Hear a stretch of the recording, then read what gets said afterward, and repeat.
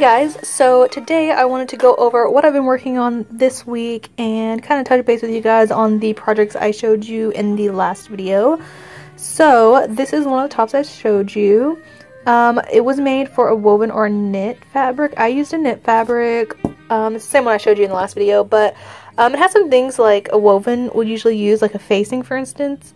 So I went ahead and just kept it. I was thinking about switching it over to a neckband. But I chose to just keep it for now and see if I even like the fit of it.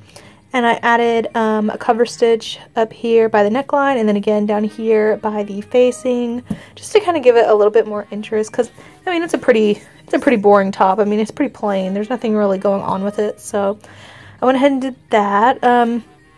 Overall, pattern seems fine. I haven't tried it on for the final fit, but the one thing I'll tell you is that this has a ton of ease.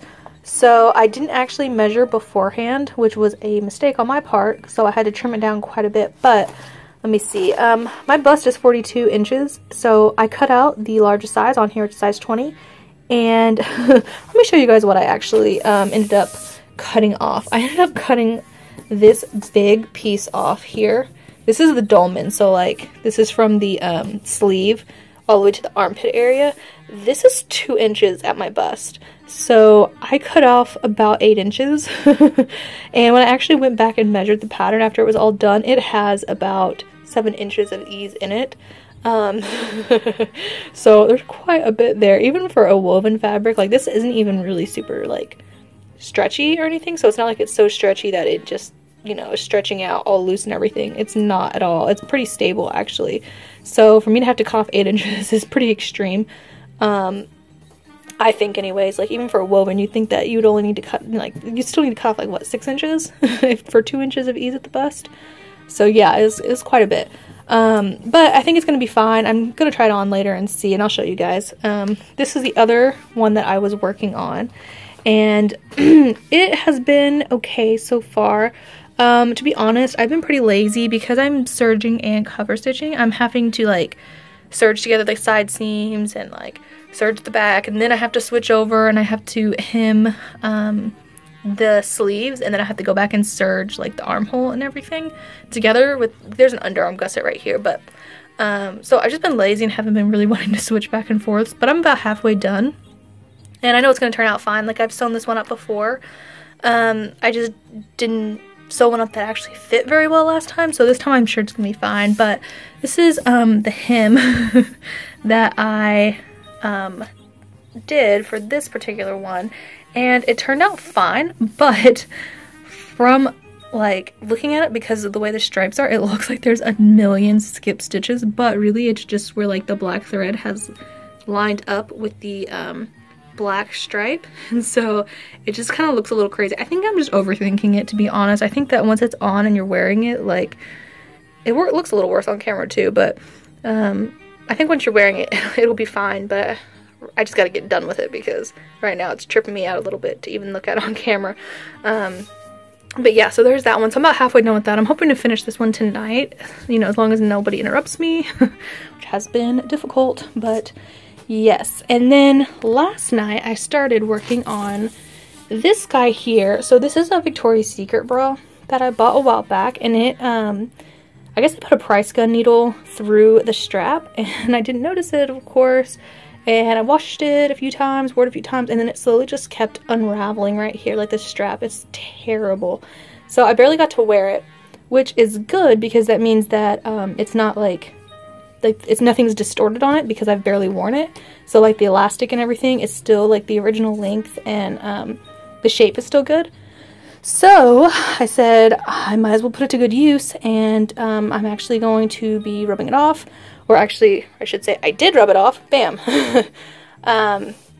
So this is what I have so far. I haven't tested it or anything yet. I haven't even transferred it over to paper, but I did rub it off. And if you guys want to know like why I'm using fusing, or even how I rub this off, because it is a molded cut bra and I'm making one that has a seam, as you can see, like there's a side cup and that's the center cup here.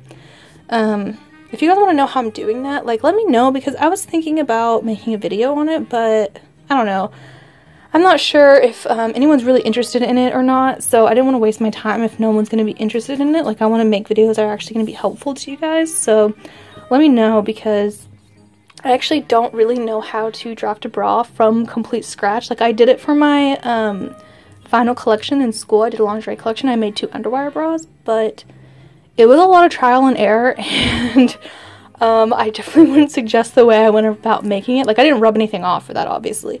It was all like my original patterns, but yeah, it was not an easy way to go about doing it. I know that for sure.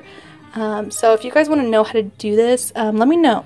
If you're planning on going into fashion design, like as a pattern maker or anything, unfortunately, most companies, like, they will rub at least something off. I have not worked for a company that has not wanted me to rub something off, and unfortunately I can't really turn them down on that. Like, I don't particularly like to rub things off in the first place, but just because I think that you should just pay your pattern makers to make the pattern in the first place, but that's just my opinion, unpopular opinion for the industry. But it is a useful skill to have if you're planning on being a pattern maker for a company, because, you know, everyone does it. So if you want to know how to do that, let me know. It is useful for some things, like draped things, just to even figure out how to do it. So it is a useful skill in general, even if you don't plan on rubbing everything off.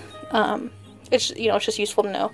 So anyways, so yeah, I'm working on that. I haven't started to do really much with it since I just did this last night, but I'm excited because I haven't made any bras for myself before. Actually, I really haven't made any like lingerie for myself before, which is really sad because I'm making it for like models basically, and that's it. So this is exciting for me, so yay. And then I took you guys' suggestions, and I am going to be making myself a ham. I know I've been eating too, but someone, I'm sorry, I don't remember who it was, but one of you guys commented on one of my videos recently when I was talking about not having a ham, and actually suggested I use someone else's tutorial here on YouTube to make one. So I think I'm gonna go ahead and do that. I have this flannel here. It's pretty good quality. It's like, I don't know if you'd really consider this a flannel. It's like a brushed cotton though, whatever. Anyways, so this actually came from my job. So once again, I'm a pattern maker for a company here in Dallas. And anytime there's fallout, sometimes there's big scraps. Like, this is a pretty big scrap of fallout. Or maybe this was a miscut, I can't remember. But it was gonna go in the trash. And it's like 5 layers deep, at least. Yeah, it's five layers deep. So it was just gonna go in the trash, it's gonna be a waste. So I go ahead and pulled it out, and I was like, nope, not going to the landfill today. And I decided I'm going to make myself a ham and probably a sleeve roll out of this. It's just one of those things that you just really need if you're sewing a lot, especially like high-end stuff, or you're wanting it to look high-end, you know? You really need it, so I'm just gonna bite the bullet and do it. It's not like it's gonna be particularly difficult, I don't think, so I think it'll be, you know, save me some money at least, and give me something to do and show you guys too. So anyway, so that's my plan for that. I still don't know what I'm doing with this guy here, but this is the same fabric that I used for that dolman top I just showed you guys. And let me show you guys what my friend picked me up. So I was talking about wanting some of these workout clothes and stuff, and she actually picked this one up for me, which is really cool because I really want to make this jacket. When I saw this, I thought it was so cute. I was talking to her about it, and she was already there, and she just picked it up for me. So that was super sweet of her. Gloria, if you're watching, thank you. And I do like these leggings, but I don't know how I feel about this skirt. I don't know if it's really me. It's very feminine looking. I don't know. In black, they look cute, though. I don't know. I might use this. I might not. But for the leggings, anyways. But if not, either way, I plan on making some leggings out of these. I think that they'll work well for working out, and I really need some new ones anyways. So I think I'm going to make some out of that. We'll see if I'm going to use this pattern or not. I got to decide. But I think that'll be cool. I'm not planning on starting this though until I finish some things. And then another thing I plan on starting, as if I don't have enough projects going on, is a lingerie bag for the washing machine. So these things always break. They're always super cheap. This zipper actually comes apart all the time in the wash. And then your bras are all out in the wash, getting tangled with everything else in there. So I'm probably going to use this bolt of fabric. It's this thin mesh. Hopefully the holes are big enough to let water pass through easily. We'll see. But this actually comes from Walmart. I bought this let me think. I mean, it was quite a while back. It was a few years ago. But the Walmart in my hometown, they used to sell these bolts. They're like, see if I can find a tag. I believe it's the 5 yards for $5. I don't know where the sticker is at, but usually there's a sticker, but it's 5 yards for $5. And they're just like random materials. Like, I swear they just throw in whatever they have left over and just make something out of it. But I'm thinking this might work out well for those mesh bags, just to, you know, make it a little bit cheaper on myself, and I can use like better quality zippers and stuff so they don't break so easily. So anyways, I'm just going to use this, you know, kind of take the measurements off this and use it as a pattern to make myself a few of these, and obviously I can make myself a ton of them if they end up working out. So I'm excited about that because I definitely need them. So anyways, yeah, that's what I'm working on right now. Oh, and I bought this pattern a million years ago, and I'm thinking about finally sewing it up and just saying it's not really the cut that I like. Like, it looks pretty high up, but I'm gonna give it a try and just see like what it looks like and if I like it and if it's a good fit, because I find that just a lot of places in general don't have a very big back saddle. Like, they're like, your pants are always slipping down the back, or you know, they just don't reach up high enough. So if you're someone who's got like a big butt, you know, maybe this pattern will work. I don't know. I'll let you guys know if it's a good one or not, if I actually do end up sewing it up. No guarantees though, because this is kind of like a really side project that I don't plan on doing right now.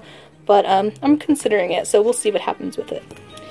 Anyways, so let me go ahead and show you guys what that dolman top looks like. Okay guys, here's the finished top.